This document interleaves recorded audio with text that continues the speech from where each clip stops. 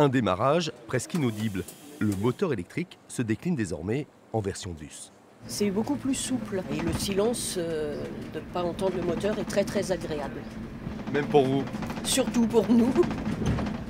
Principal changement, le nouveau système de freinage dynamique. On récupère à la décélération l'énergie et ça permet de diminuer les consommations et d'augmenter l'autonomie du véhicule. La phase d'essai est enclenchée pour 15 jours sur la ligne 4 qui relie Beaulieu au Mini. La Rochelle va être une des premières villes équipées de ces autobus. La commercialisation a tout juste démarré. Les véhicules ont été présentés à partir de la fin 2015.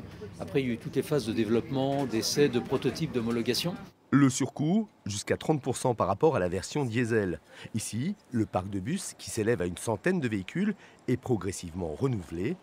En 2025, il devrait être composé d'un tiers de bus électriques et de 2 tiers d'hybrides à gaz naturel. Un choix écologique assumé par la communauté de communes.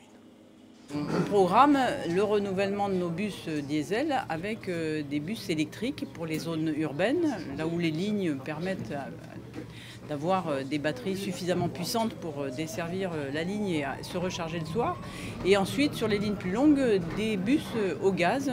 Qu'en pensent les usagers? Question aux premiers voyageurs cet après-midi.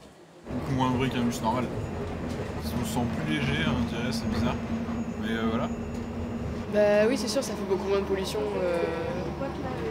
au niveau de la ville de La Rochelle, quoi. Début janvier, ce bus circulera sur la ligne 14 entre Dompierre et La Rochelle, jusqu'à l'arrivée de 3 autres véhicules électriques en juin 2018.